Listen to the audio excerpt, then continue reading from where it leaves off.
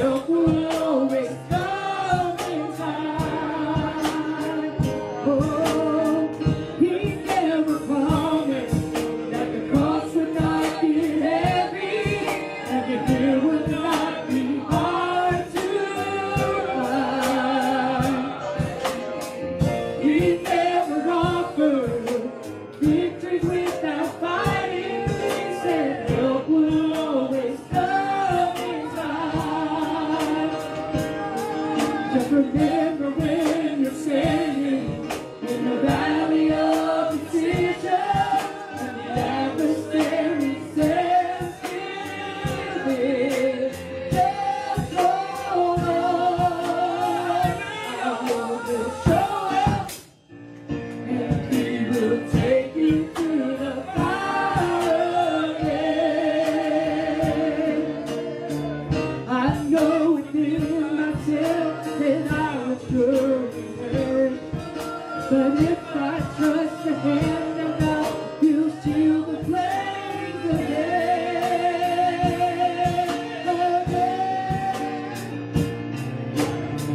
He never promised that the cross would not get heavy, and the hill would not be hard to climb. Oh, he never offered victories without fighting, but he said help will always come in time. Just remember when you're standing in the valley of decision, and the adversary says, "Give it, just hold on. I know you'll show up, and he will take you through the fire again." I know within myself that I will surely perish, but if I trust the hand of God, you shield the flames again. Promise that the cross would not get heavy, and the hill would not be hard to climb. He never offered victory without fighting. He said help will always come in time.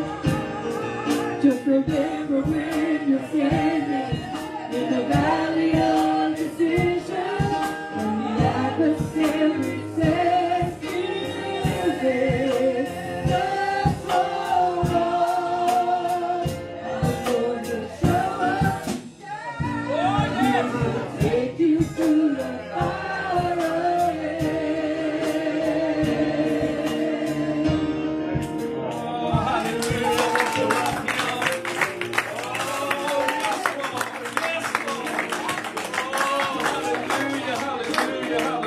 How many knows He'll take you through the fire? He'll take you through the storm. He'll take you through the flood. Amen, amen, amen. Well, grab your Bibles.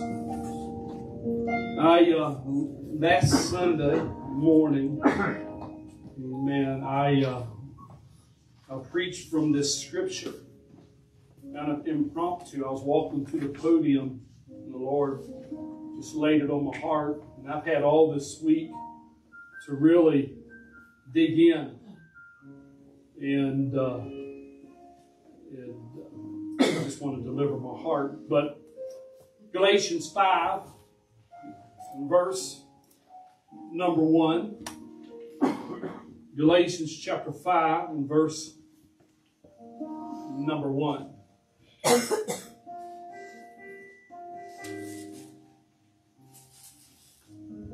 You there, say amen. Amen. Stand fast, therefore, in the liberty wherewith Christ has made us free. And be not entangled again.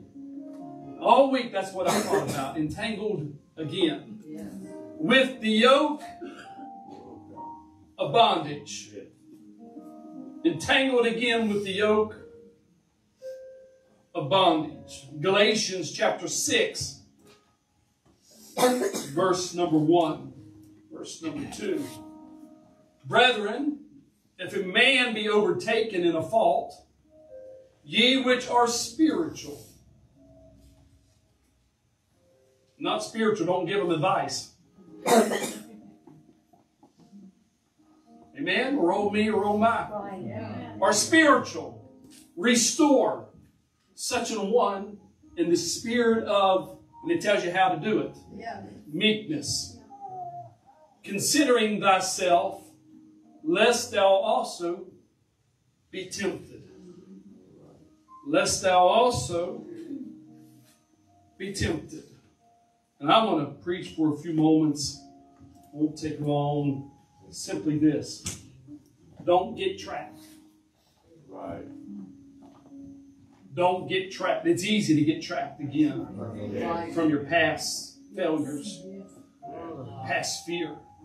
Amen. Galatians 5:1 told us, stand fast, therefore, in the liberty. In other words, how God sets you free. Stand fast, stand firm. Plant your feet in the liberty that God has given you. And don't get entangled again by your past, by the yoke of bondage. Amen. Won't you lift your hands? Ask the Lord to help us one more time. Lord, we thank you one more time for this opportunity, Lord, to be in your presence. Lord, I'm your servant today. Help me, Lord. Lord, open our hearts, open our ears, God. Lord, how I feel and how you gave this to me, Lord. Lord, deliver it the way that you would have, God. Lord, let me deliver it how it is that you would have it be done today. Let us grab a hold and we give you the praise and the honor. And everybody say amen. Amen. You may be seated. Amen. Now, it may take me a little bit to get off the ground, but I'm going somewhere with this. And but don't get trapped. And it's easy to get entangled in things of our past, and failures of our past, and get caught up on the mishaps of our past. It seems like every time that you start to do good, let me turn this down just a little. You start to do good. Never mind, I see what it is. You start to do good. Something happens to remind you of a failure that you had. To remind you of something that you did that kind of gets you sidetracked a little bit. And because the thing about it, that's the only thing that the devil has on you right now. Because he can't see into the future. So what he tries to do is to get you entangled in the mess that you was in. Into the places that you used to go, and the situation that you got yourself into, because it happens. Everyone's sometime or another has got yourself into a place that you say, Lord, how am I going to get out of this? How am I going to, I don't do much fishing now, but Brother Fleshman, he likes to fish. Amen. I have short attention span. And as soon as I get my line in the water, if I get tangled up in a branch, and that first hook gets broken off that thing, I'm done. Because it takes so much time to get that hook. You got to make sure that you know exactly where to place that hook. But there are things underneath that water that you can't see. That's been there for a long time. That has trapped other people, that has thrown their line into that same place that you did. Yes. Amen. There are times that as a child of God, that there is stuff that is hid underneath that you cannot see. That you don't know exactly how it is that you are going to get entangled with it. And the best thing to do is, God, I'm going to live in the liberty of where you set me free. I don't want to go back to the places that I used to go to, because there's something there that's going to trap me. Yes. There's something there that's going to get a hold of my spirit. It's going to get a hold of me, and it's going to entice me to go back. Yes. Now, some people like trying to throw that worm or that lure into a certain place because it looks like it's a good place for a big old bass. It looks like, Brother Collins, oh, this is the right spot. And you go for that spot, but for some reason, because your aim isn't right, your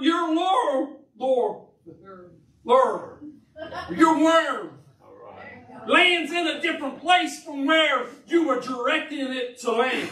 And you don't hit the spot that you wanted to hit. So somehow you get entangled with the mess that is around where you wanted it to hit. It gets entangled in the trees and the branches, and sometimes you throw it on the bank and you get trapped in a tree above the bank. And come on, if you ever fished and ever done that, you know what I'm talking about. But in the life that we live for God, there are places that we want to go, and there's a direction that God has us to go. For some reason, that rope gets into the wrong place. Right. Hallelujah. And we start to get entangled. And we start to get in a place that we should not be. Amen. The story of Samson, we all know so well. He went back to a place that he should have not kept going back to. Yeah. But because of what he saw, he wanted to keep going back to that place. And eventually he got trapped. Eventually the words of Delilah trapped him. And he gave in. Oh, hallelujah. Hallelujah. There's times that you may think you're strong enough to overcome things. But if you keep going back because you overcame it the first time, or you overcame it the second time, you think, I'm strong enough. Amen. Get back in the good book and look at Samson. He thought he would, because whenever he woke up that last time, he shook himself as every time before. But what he didn't realize, that his strength was gone. Hallelujah. Amen. Hallelujah. There's things that try to entangle you. Amen. But in many ways, Galatians 5:1 is a great summary of how everything Paul wanted the Galatians to understand. That Christ had liberated them and set them free. And that they should stand firm. That they should not submit to the yoke of the slavery that they was once in. Yes. You don't need to be enslaved by your past. Oh, hallelujah, hallelujah. I said you don't need to be enslaved by the things of your past. You can't change what happened, but you can go a different direction into a way that God will lead you to. Yes. The first part is said to stand firm, don't submit to slavery. The contrast between freedom and slavery continues to be his major thrust throughout the whole first part of Galatians 5. And then we read Galatians 6:1. It tells us, after he gives us the instructions to stand in the liberty, not to go back and get entangled of our past, he redirects us and listen, boys, hallelujah, if you see a brother that has fallen, you don't beat him down.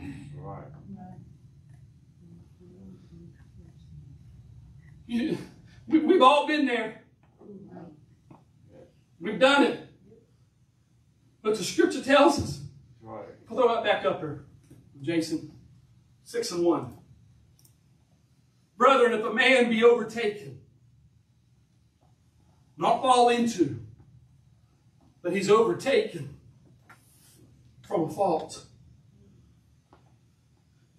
the you which are spiritual restores such a one.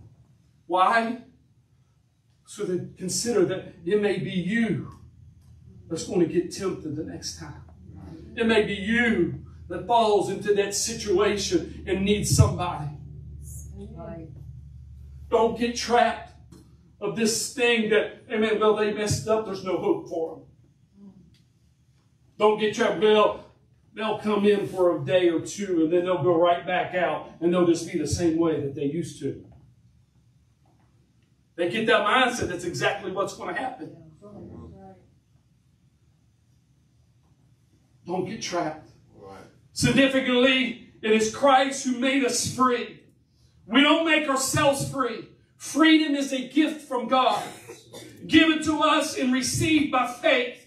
When we struggle to free ourselves, we just become more tangled again in the yoke of bondage. Let me say that again.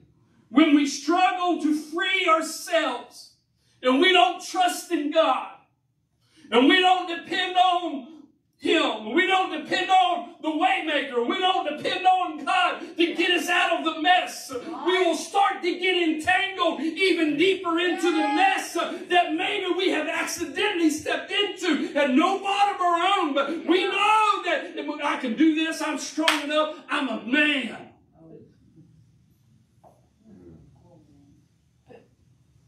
But pride cometh before a fall. Right. And a haughty spirit. Finish it. I just forgot. Right there. What she said. But if we don't realize, anybody can get trapped, Brother Jeremy. It doesn't matter how long you've been in church. We all know somebody in our lives that's lived this a long time. But now, for some reason, they get entangled. They've got entangled into something, amen, that has pulled them away from the house of God. Yeah. That's pulled them away from the love of God. Amen. Hebrews 12:1, and I read this last week. Wherefore, seeing you are also compassed about with such a great cloud of witness, let us lay aside every weight and sin which does easily beset us, and let us run with patience the race that is set before us. It's kind of hard to run a race if you're entangled up in something else. If you ever see, in elementary school, we had field day. And we had track day. And other schools would come to the school, and we would race around that track, and the 100-meter dash, and the 200-meter dash, and the hurdles, and the shot put throw, and the discus throw, and all of that. But when someone who was running the race would get entangled in that hurdle because they misjudged exactly where the hurdle was, or misjudged of how high they really needed to jump, I mean, they would get tangled up, and you know what they do? You fall flat on your face. Because you got tangled up because you didn't realize exactly what it was that you was facing. What is that keeps hindering us from living a life of obedience? Do you struggle with a particular sin? A particular attitude? Because attitudes can affect your walk with God. Amen? How you perceive something will affect your walk with God. You can go into it with, I'm going to get through this, and you'll walk straight through it. Or you can get to this, oh man, I can't do this. Oh, how am I supposed to do that? And you enter into, you know what you're going to do? You set yourself up for failure. But I've read the back of the book. You know what? We win. I said we win. It doesn't matter what obstacle comes our ways. It doesn't matter what trial comes our ways. It doesn't matter. Because He's not going to put more on a child of God than you can handle. He's going to say, you know what? They're going to make it through this. I know, and we know. Hallelujah. We've got to lay aside some things. Brother Vern, head to the back room. We've got to remember there's times in our walk with God that things happen to us. Amen. This represents our life. It's our lifeline. And some people's lifeline is shorter than others. But see how we're going to have to do this. Got to hold that. Hold on to it. Amen. Someone comes in to the house of God. It won't take me a minute, just stand there. They come into the house of God and they start doing good. Life's good. May have to put it down somewhere. Life's good. Things are going great in their life. And they're walking it. I mean, they're seeing victories and they're seeing blessings and they're seeing everything that happened and everything's going great. Come here, Brother Jason. Unravel this thing and take it all the way around there. Amen. And everything is going good. Keep a hold tight on that so he can get it up through it. Everything's going great. Life's going great. Amen. They're living for God. They're being a witness for God. Life's going good. Everything. People's coming in and they're doing Bible studies and everything's going great and life just hunky-dory and everything's good. And they're saying, man, I'm going good. Well, I'm thankful because this one came into church and this happened. And then all of a sudden, keep on rolling. Because we need a lot of it.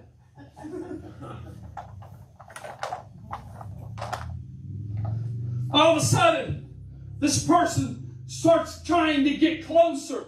Keep on, just follow it down through. Let it go behind you. They keep trying to get closer to God. Things are going great. And then, keep on going. Come and stop right there. And they're walking along in this rope of light, and things are going great. And then all of a sudden, everything's been good, but something hits them. It's not the baby either. Stress hits a child of God for the first time since they've been in their walk with God. And then all of a sudden, when things are going right, stress hits them. And all of a sudden, they start remembering things from their past that had got them down. They start remembering. So they start getting entangled within the mess that caused the stress. And the devil starts throwing things back on them. And then they're like, oh man, how am I going to be able to, man, things was good, so good yesterday. Life was so great yesterday. But now, for some reason, there's a stressful situation that hit. And they start getting entrapped just a little. They're still able to raise their hands. All right. They may be entrapped. He's still able to raise his hands. He's still able to come into service. But it seemed like when they leave, amen, he's saying, Lord, what's going to happen tomorrow? This is going on. Life's happening. They don't got the same zeal. It's starting to fade a little bit because of stress. And they get entangled in the stresses of life, even though they're still victorious. And maybe they don't really see that they're still able to raise their hand and they're still able to walk pretty good. And all of a sudden, they keep on walking. They get across that hurdle of stress. And they have a few days of victory and a few services of victory, even though they're still remembering. Hallelujah. Then all of a sudden, worries of past failures starts to hit them because they've been stressed. They've been trapped by stressful past. They've been trapped. And now not only are they stressed out, they're worrying because they're remembering who. Go ahead. Wrap it around his body. They're remembering who it is that they were. And now, even though they're still coming to church, I know it's kind of silly. They're still coming to church. But now they're stressed out and they're worried because, well, what is this person going to think of about who I used to be? What if the pastor calls on me and he asks me to do something and I just don't think I can do it because I'm a failure? And they get worried. And they start backtracking and they're tangled up a little bit more in the cares of life. They're entangled a little bit more in the worries of life because now not only have they been stressed out, but now they're worrying about being stressed out. And they start worrying, well, what if someone goes digging into my past and they see what I used to be? Come on, walk. He's still able to walk. There's worry. Walk on down through there. We're going to wrap you up as you walk. Because you're worrying about things and about life and about situation. You're still able to walk. But then your past. Go ahead, brother. Then it's past. Hold on. Stop where you are. Back up. Go ahead, Brother Collins. Wrap him up some more. And then the past starts to creep up. I know this is simple, but listen. The past starts to creep up. And things start happening. Hold on right there. Don't move. Come up this way a little bit. Stand right there in the middle. Come on up. Come on a little bit farther, and you're going to turn around. But the past is there, and now he's still able to walk, but he's still not able to praise God like he used to. Right. Because about the stress and the worries. And now, because someone talked about his past, not in a good way. And he starts to get entangled about the cares of this life. Right. And he gets entangled with everything that's going on around him. And now he's so worried that someone's going to say something to him when he comes to church. Yeah. Come on. Now he thinks everybody's going to talk about him when he comes, even though nobody else is thinking anything. But somewhere in his mind, the devil had got him confused and got him so tangled up with the stress of life and with the worries of life. But now his past is haunting him. Jesus. Yeah.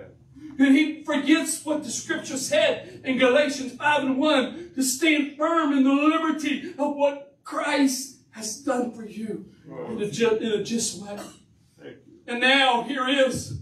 He's feeling defeated. He's feeling stressed out. He's feeling worried. And now he's at the point of giving up. Wrap him up good. Wrap that thing around his ankles. Come on, we're going somewhere. Jumper. Here he is. Because of the stress.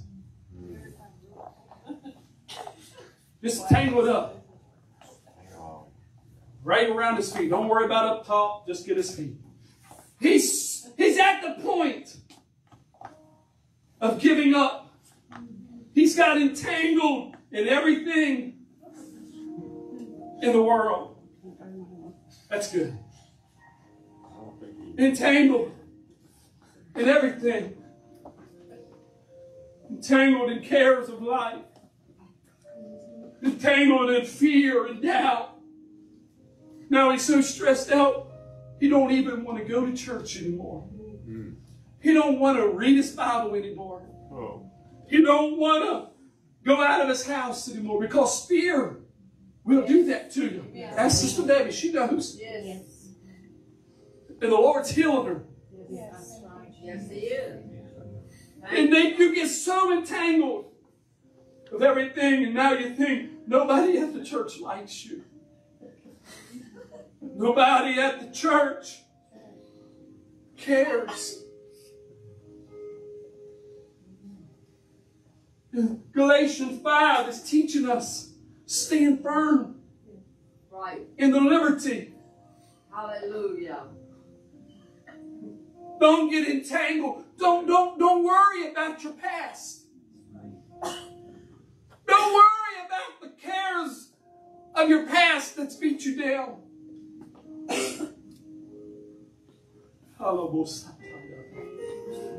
And here's the individual.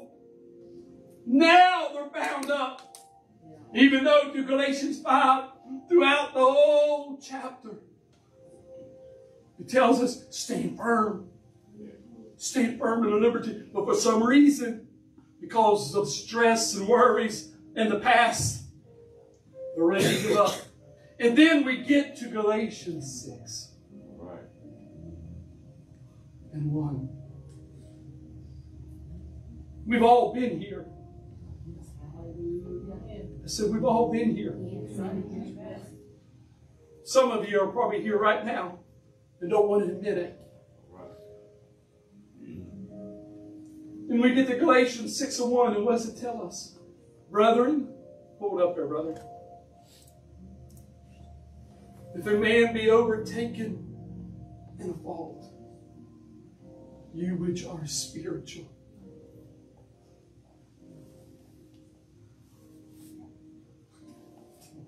Come on, move up a little bit right now. You're helping them walk to the altar. Okay. You're helping them get to where they need to be. See it right there. It says, overtaking a fault, you which are spiritual. Restore. Yes. Help them to the best of your ability.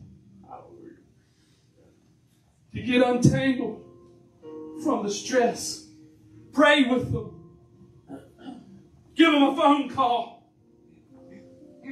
Text them. Hallelujah. Right. Yeah. Come on. Whatever it is that you got to help restore.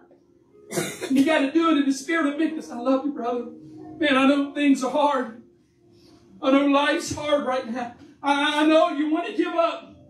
Amen. But you're not in this alone. You're my brother. You're my sister. Right. Song goes.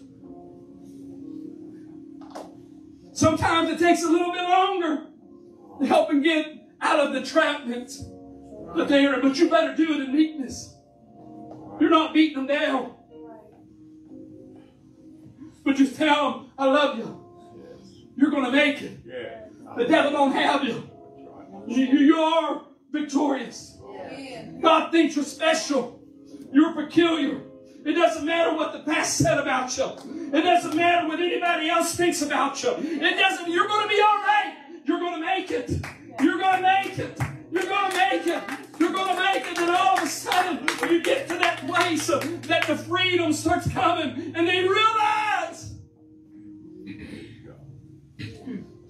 Hallelujah. someone does love me. Thank you. Hallelujah. In the past of the entanglement,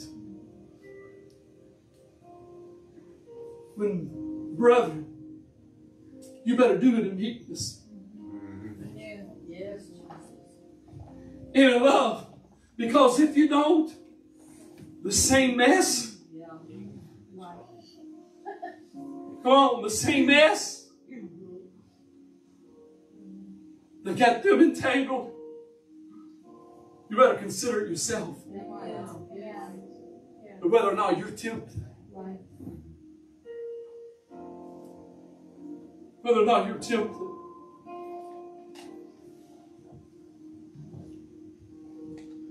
Let's think. There's an old story. And I won't go into it all, but I've read it before.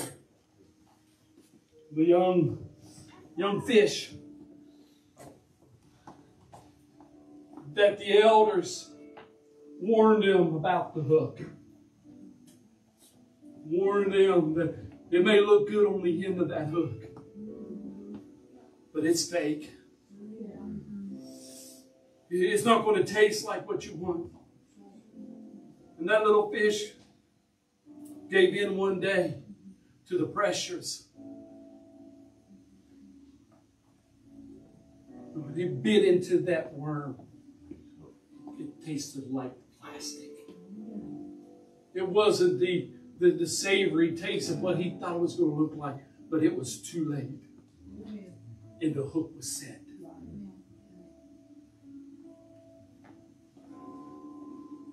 The pleasures of sin are only for a season. Yeah. It may look enticing. And it may look good at the moment.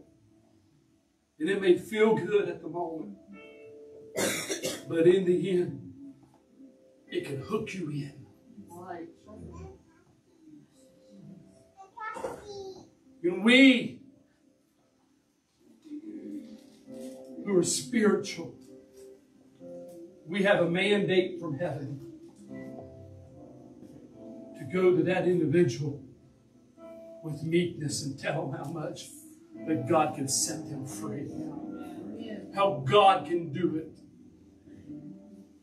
Don't get trapped in your past. Don't get trapped by past failures.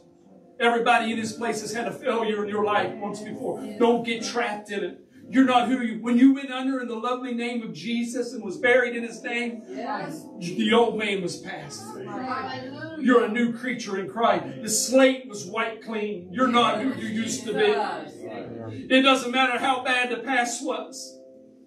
The devil will try to trap you in your past. But God is saying in Galatians 5:1, stand firm. Hallelujah. Stand firm in the liberty wherein God has made us free. Not set us, but He's made us free. Yeah. And don't get entangled again in the yoke of bondage and the yoke of slavery of your past. Amen. Won't we lift our hands, ask the Lord to help us today? Lord, in the name of Jesus. Oh, these altars are open. Won't you come and pray?